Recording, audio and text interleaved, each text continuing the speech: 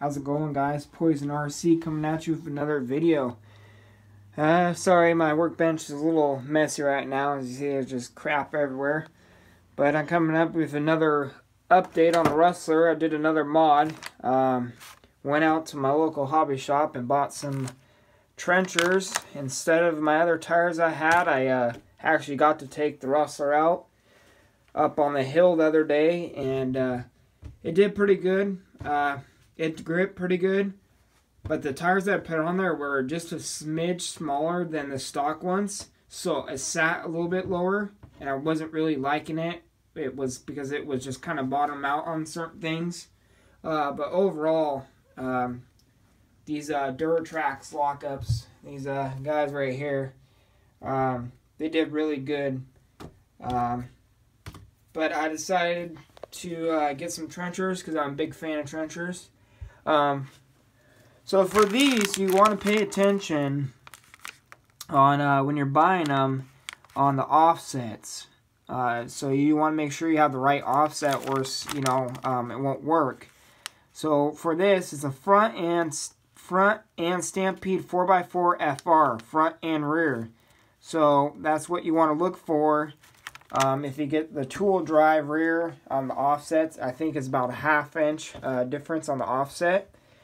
It's not going to sit on there right, so you want to make sure when you're getting in, if you want to get the trenchers, that you're looking for this part number, 117014. 2 packages of those will get you going.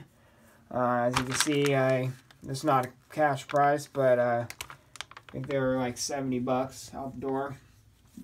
But, so we're going to do a little bit of size comparing. Let me show you what it looks like. So, there's a truck right here, trenchers on it.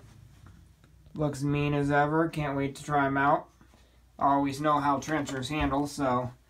But yeah, these are mounted on the F11 wheels. Instead of the Desperado. And see, here's the ground clearance. A lot more bigger on the ground clearance. Between these lockups and then the trenchers, I got about a ½ inch to 1 inch of more clearance on that. So, big difference. And I think I'll be good on not bottom out on things. So, here's the stock. You guys can see. I'll line it up. That's the stock. Good difference there. And then these are the ones I had on it. A little bit smaller, a little bit bigger, and even bigger. So these are 2.2, and I don't know what they consider these. I think they consider these. They say 2.8 on it. Okay, so get this. Tire says 2.8. I don't know if you guys could see that. Let's see, where is it at? Right there, says 2.8. Well, check it out. These are 2.8 tires. It says on the package 2.8. I'll put that up. Still a big difference. So side by side comparing, big difference. So just figured, I know I just bought these other lockup tires, but I felt like I needed to do an upgrade.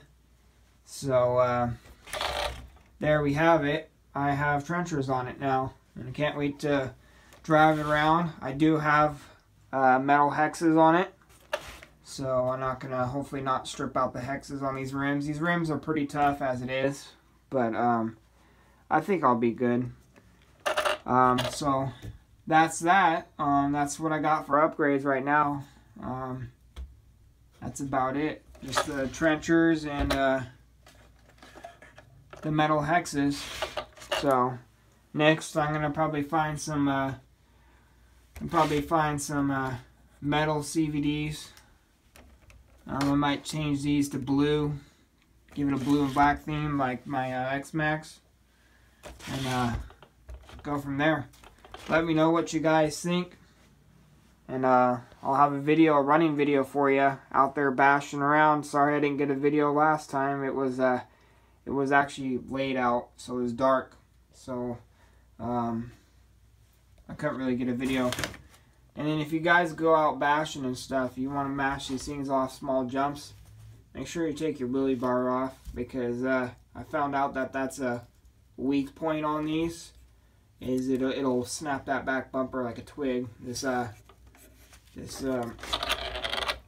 mount, it'll snap it, it'll crack it clean right off.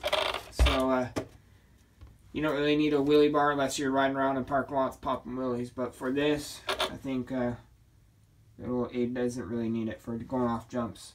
Anyway guys, let me know what you guys think. Talk to you guys later. Bye.